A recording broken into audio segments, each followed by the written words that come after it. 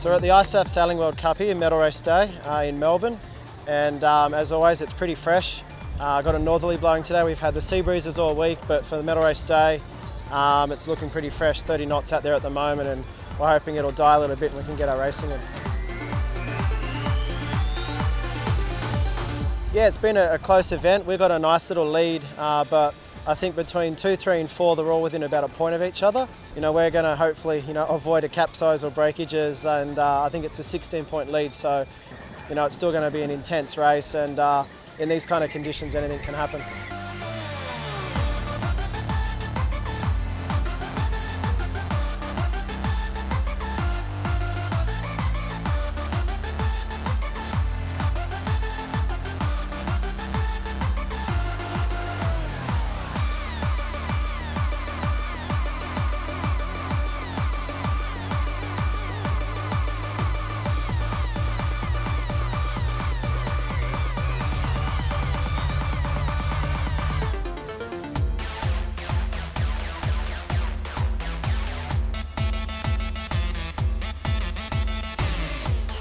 It was quite tricky.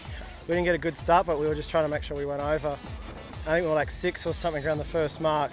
Had a good downwind, got a little bit closer to the pack, and then started a really good second beat. It's a massive left-hander, and we were the only one on port for some reason. And got into the lead, and then had a puff around the top mark and sort of disappeared, and spent the rest of the race just watching the action behind us. It was a really tight battle for second, I think. Yeah, it's been a tight week for the FXs as well. Just looking at the points going today, I think the leaders are tied, and then third position's 1 point behind. So kind of shows how close the racing's been all week, and you know, again, another windy day is going to sort them all out.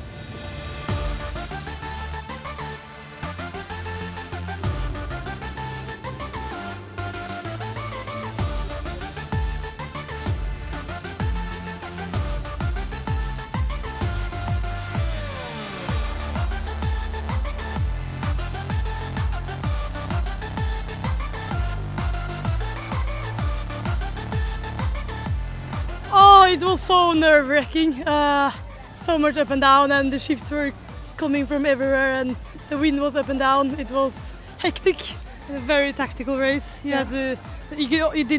don't take the loss. You could always just gain and gain, and just doing the right decisions. Just had to think all the time and not to give up. That's what we learned, at least. We had a really bad start, and it looked really bad in the beginning, and we didn't give up, and we kept on catching up places. One boat at a time. We made it in by the last upwind.